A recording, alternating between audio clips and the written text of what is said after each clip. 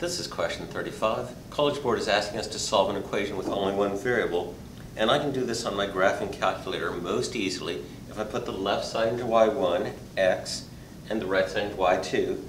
5 halves x minus 21 over 8, and I'll use zoom 6 to get the standard window. My graph looks like this.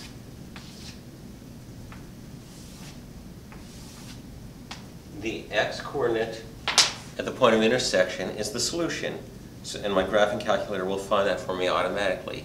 Second trace on the TI 83 or 84. Option 5 is intersect, hit enter. Hit enter 3 times. You don't have to use your cursor to move near the point of intersection. X equals 1.75.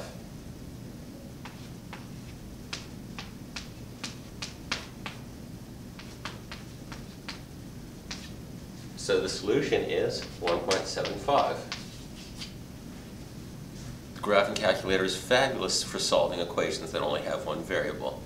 Let's approach this by hand, though, or the way I would with a graphing calculator. I can collect like terms, and I'm going to call this 2 halves z's equals 5 halves z minus 21 over 8.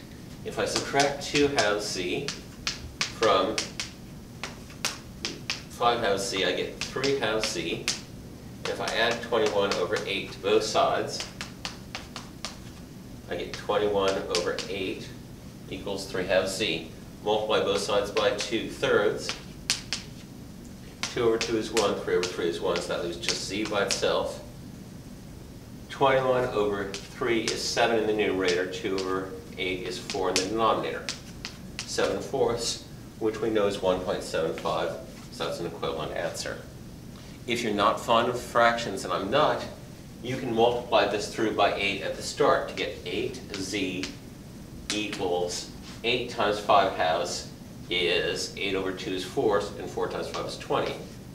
20z minus 21. I chose 8 because that's my common denominator. Add 21 to both sides and subtract 8z from both sides. That leaves 21 equals 20 minus 8 is 12z. Divide by 12. Z equals 21 over 12, which is 7 over 4. Several ways to approach this, but it's important to be able to solve multi-step equations like this, equations where you have to first collect similar terms and then get the variable by itself. And come back soon for my next video. With math, there's always more.